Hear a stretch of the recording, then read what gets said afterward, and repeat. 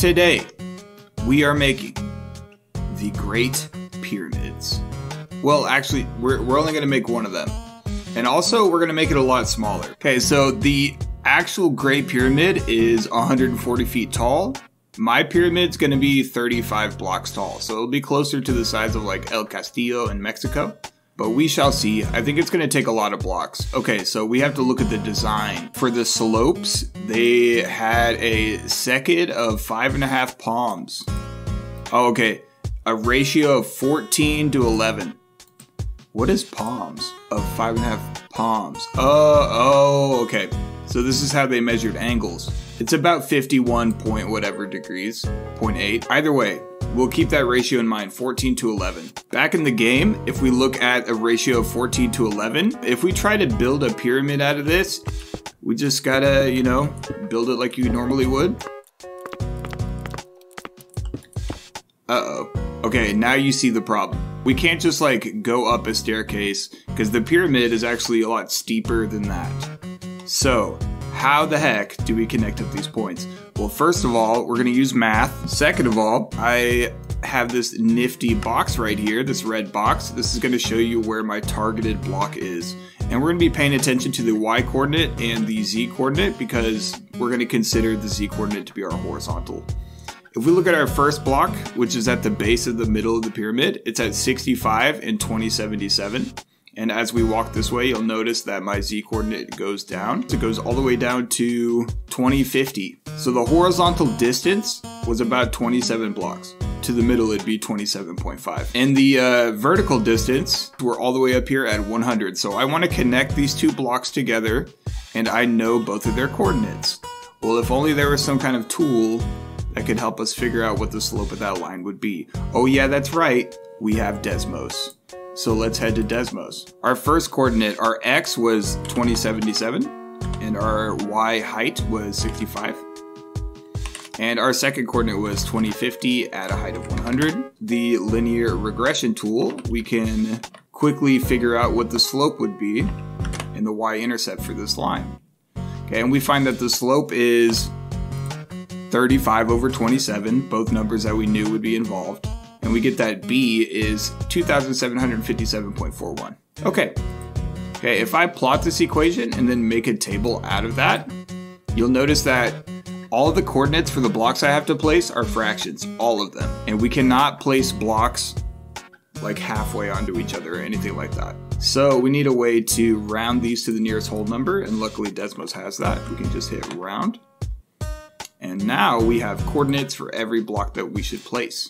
Okay, you'll notice that we're gonna start by going up 1, and then we'll go up 2, up 1, up 1, up 1, up 2, up 1, up 1, up 2, up 1, up 1, up 2, up 1, up 1, up 1, up 2, and so on and so forth until we get to the top.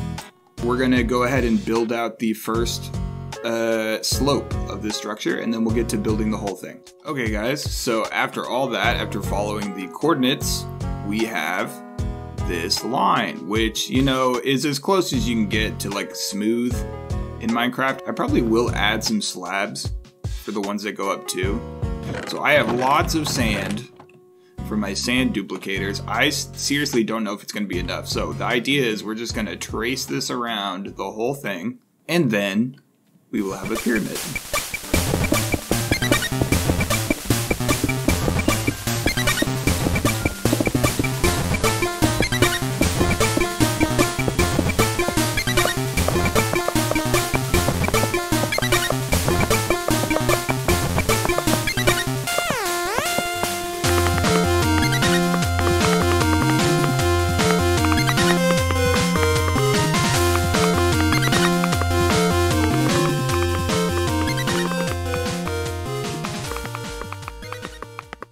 Alright guys, it's time for the big reveal.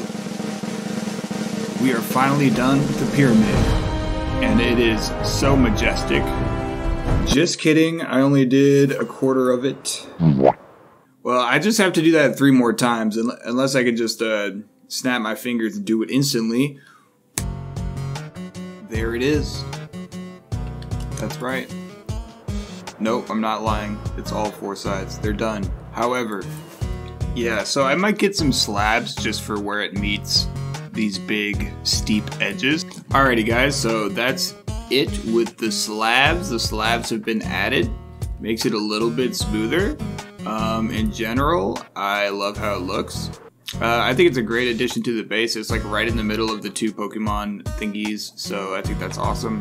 While we do a little fly around, let's talk about some statistics. Okay, so looking at the stats. So obviously my pyramid is a little bit smaller. Well, let's check out how much smaller. The height of my pyramid is 35 meters compared to Giza at 140, which is 4 times bigger. If we look at their surface area, well, there's 2 different types. And since my pyramid is hollow, I used about 5,000 blocks, give or take. If you wanted to include the floor, it would take you twice as long, taking about 8,000 blocks. Okay, so about 5,000 blocks versus about 78,000 blocks. This is about 16 times bigger for our surface area. It's 16 times more blocks if I were to build this to actual scale, which is why I did not, because it would have taken me 16 times as long to build it. The volume can be calculated with this formula. The volume of my pyramid was about 35,000 blocks compared to the massive 2 million blocks in the Great Pyramid. This is about 64 times bigger. And what's interesting about this is our scale factor goes up by increasing powers as we look at increasing dimensions. So my height is 1-dimensional, scale factor is 4. The surface area has a scale factor of 4 squared because it's 2-dimensional, 4 to the power of 2. And same thing, volume is 3-dimensional, so our scale factor is 4 to the power of 3. Well guys, I hope you enjoyed this video. I hope you learned something from it. Yeah, let's just keep on doing math in Minecraft. This actually came from a blog post that I found from a long time ago. I'll link it down below. Leave it down in the comments below. What do you want to learn next? What's next on the docket for math in Minecraft? Hope you guys have a good day. I'll see you next time.